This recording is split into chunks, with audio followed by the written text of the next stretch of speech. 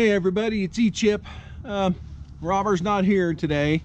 She's out teaching knuckleheads, and so she's going to be sad she missed this, but we're going to try to get this engine back into Dyna today. So stick around.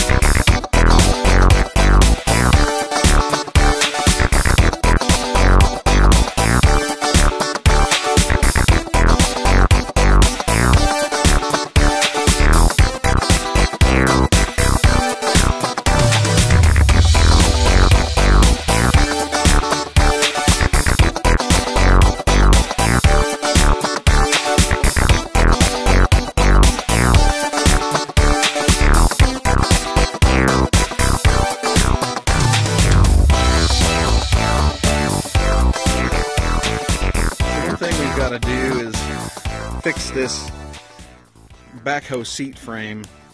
This right here is sitting out in the weather for so many years, as you can see, is just really rusted it out. That needs to be replaced before we can use the seat. Thankfully, I ran across this piece of old swing set pipe that's about the same gauge, thickness, and same size. So I'll just grind the back of this off, and I think I'll just, it's thick enough, I can probably just tack it on, so I'll probably just cut right here and right there rather than, you know, smashing this and bending it and all that kind of stuff. I'll just tack it on and replace it, and then clean this up, get it painted, get ready to use. So for you skeptics out there who are not sure that a solar mobile generator can power a welder, and it's done it before. In fact, the welder was used to actually fix this trailer when we had an accident in a prior video. So did it right alongside the road. So anyway, this is a 19.2 kilowatt inverter, generator, and it's got a 12 kilowatt inverter in there with 6 48 volt 400 amp batteries, and more than enough power to power a simple welder. And so that's what I've got here, just a little Lincoln Tombstone welder, nothing fancy, and I have a 50 amp plug right up there that I can plug into, right there, that I can plug into. So we'll plug it in, and we will actually use this welder using solar power.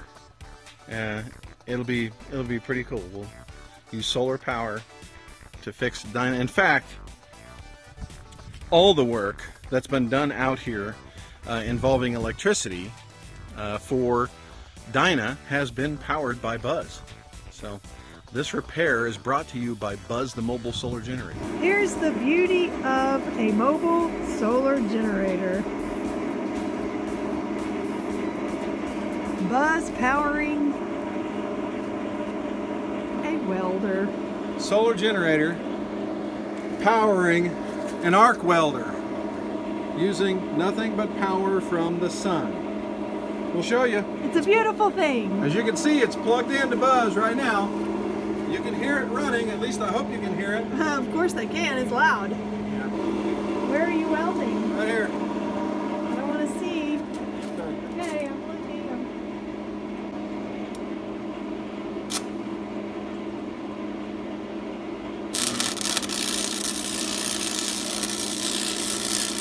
And there it is, chair frame, all welded. Got the new piece of pipe on here. It's not a perfect weld, but it'll do. And I got these greased up so that they'll slide back, the chair will slide back and forth easily.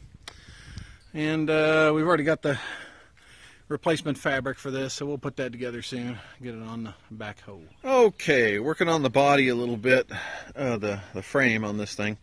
This stabilizer has a bent ram. Tell by looking at it. When I look that way, you can see the angle's off a little bit. At any rate, it doesn't open or close. So we've got to pull this ram off, get it down to the seal shop where they can hopefully straighten that ram, polish it, and get a new seal kit in this thing, put it back together. While I'm at it, I'm going to have them give me another seal kit for this ram, so at some point in the future we can get that rebuilt as well. I'm not going to mess with it right now, but at some point in the future we'll have to, so I might as well get the seal kit for it. And then also, today, the steering wheel and floor, some of the floorboard components, I think, and then the rest of the firewall components got to go in today. So we'll do that. And one other thing we did that I didn't get video of, but can point out to you, is that we straightened the, aligned the front wheels on this. This wheel was kicked out at an angle when we got this, and it's because the tie rod back there was bent a little bit. So we've done some adjustment and done an alignment. We've created a little bit of a toe in for this, so it should steer much better.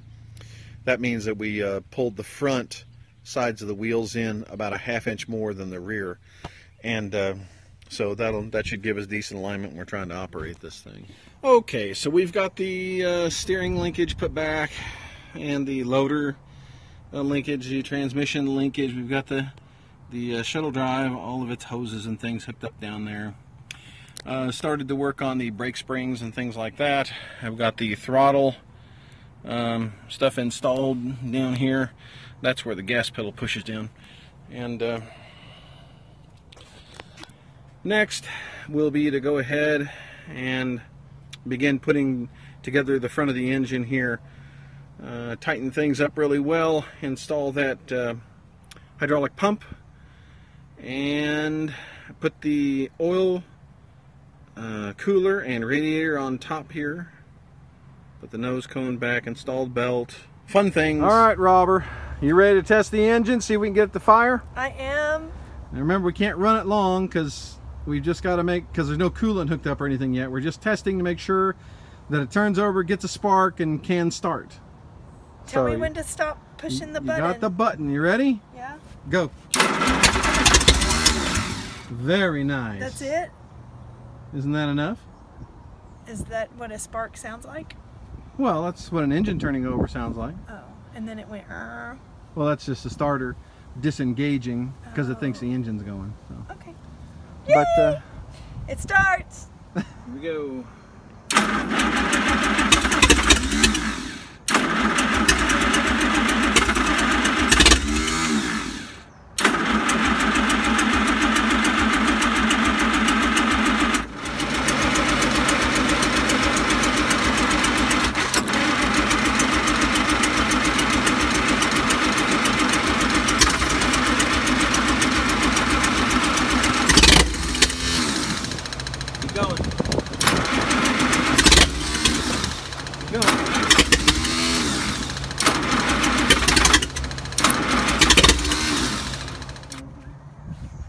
There's the thing I cleaned. Those are the valves, hydraulic valves for the backhoe. I cleaned that off today. It was really, really dirty. E-Chip said not to worry about it too much because it'll just get grossed out again. But that was my task. It looks great. And we're putting this little floor covering on. It goes right there. Time to go back on.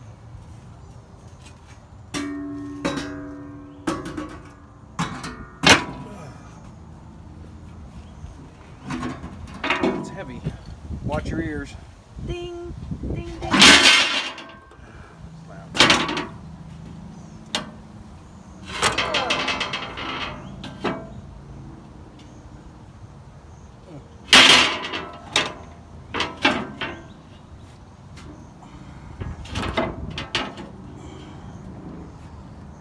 Put some bolts in this. Hold it down. Made this thing work. Emergency brake. Emergency brake. And that's all. That's enough. We tried to do some other stuff. I have to do more stuff. More stuff. Well, happy Memorial Day, everybody. It's E-Chip out at location 2 with an update on Dyna. As you can see, Dyna's behind me.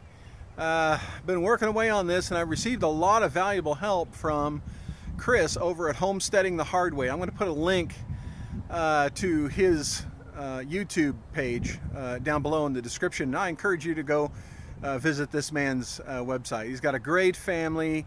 He works on these kinds of engines for a living and really knows his stuff, and he's been a valuable source for me here past couple of days on trying to get this engine going. I'm going to switch it over so you can see. So, I mean, the engine's in. I mean, you've heard us try to start this thing.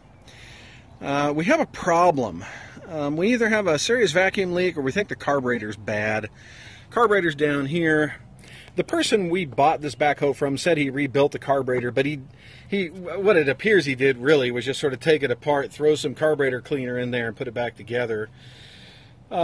We have taken it out so far and hot dipped it, pulled every little piece off of it and cleaned it out really well. Made sure all the little ports, orifices, and circuits are clear in there, and then put it back together. But for some reason or another, it's not getting gas up into these cylinders where the plugs are. We'll choke this thing, and gas will literally pour out of this throat down here, which basically is flooding the carburetor. So, and that means that gas should be getting up into these cylinders, but for whatever reason, it's not. These plugs should be wet when we pull them out after we do something like that, and they're not. So one of two things is happening here. Either there is some kind of vacuum leak in this system beginning at the carburetor and going all the way up to the engine block. Okay, that means either things are leaking in and around this intake gasket, or perhaps here at this juncture, I don't know if you can see that, you can't, let me see, at this juncture here where this gasket is between the carburetor and the intake manifold, or the carburetor's bad. And for as long as this carburetor has sat, I'm inclined to believe it's bad, and so is Chris over at Homesteading the Hard Way. So I'm going to order a brand new carburetor. Luckily, thankfully, I found a carburetor that is sort of a universal fit for this engine that we hope can get this going. We'll install it and see what we can do. I'm discovering that this cheap electric fuel pump that I bought is garbage, so I'll be replacing it as well. And let's see what we can do to get this thing going. I'll tell you, we're only a few days out from this property, location 2, being closed on. It's been sold, and Dyna's got to get out of here just shortly after closing. As you can see, there's a lot to be done. We're trying our best here, but I mean, it's challenge, and we've got to be able to get her to run so we can operate these hydraulics, button this thing up, and get it out of here. And you know, it's been almost about 10 days actually trying to get this engine started since I put it in here. So it's really, you know, starting to get frustrating. I understand these are old engines, they're kind of temperamental, and they have to have things just right sometimes in order to run. On the other hand, once they're running, they're good, tough engines that'll last you a long time, and I mean, they'll take a lot of abuse. So it's just getting there where we're at. The question we have now is, if we can't get this going, are we running this thing out to Contentment the way it is and going to continue to work on it? And that is the question.